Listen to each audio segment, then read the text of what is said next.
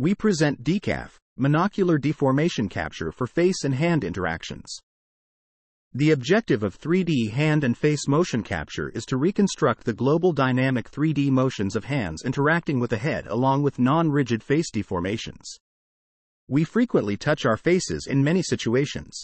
During such interactions, hands cause face deformations that can convey expressions different from those caused by contracting facial muscles only. Accurately capturing such effects in 3D is crucial for many downstream applications such as VR, AR, and avatar communications, where realistic facial movements are essential for creating an immersive experience. Several existing approaches estimate 3D facial geometry, hand articulations and shapes, or whole 3D body shapes without interactions, and other methods reconstruct 3D hands interactions with objects. However, none of the works reconstructs deformation due to interactions between human body parts. For instance, when hands interact with a face. On the other hand, when we employ the existing monocular hand and face trackers independently, we observe incoherent 3D reconstructions of the head and face without plausible interactions and deformations caused by the interactions. In contrast to previous approaches, our Decaf captures hand-face motions in the 3D space while estimating the face deformations arising from the interactions.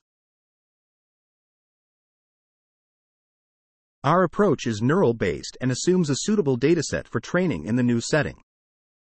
As such, a dataset with facial deformations and annotated face-hand contacts does not exist, we record a new one with a markerless multi-view 3D system combined with a deformable object simulator position-based dynamics. For the simulation, we also consider the underlying skull structure that influences the stiffness of the face mesh. Thus, we propose simple but effective stiffness computation using the statistical human skull and skin mesh model. For more details, please see our paper. As a result, we obtain plausible 3D reconstructions of the interacting face and hand, along with the deformations on 7 different actions and 8 different subjects. Here, we compare our method to other related methods. Our Decaf shows highly accurate hand-head interactions with plausible facial deformations caused by them, while other methods lack such deformation modeling, which results in implausible hand-head collisions.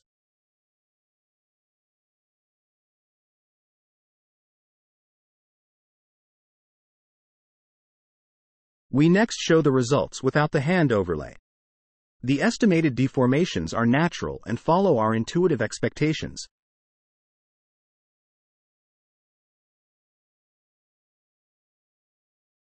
We now show results on an indoor sequence.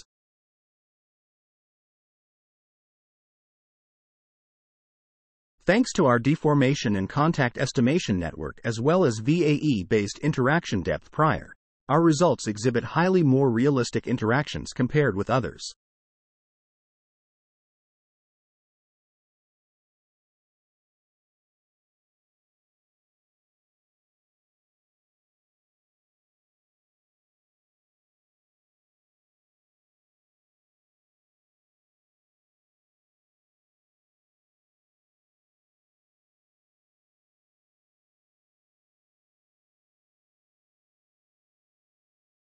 Lastly, we show our tracking results along with the estimated contacts by our network. The blue color on the face and the red color on the hands represent the estimated contact regions.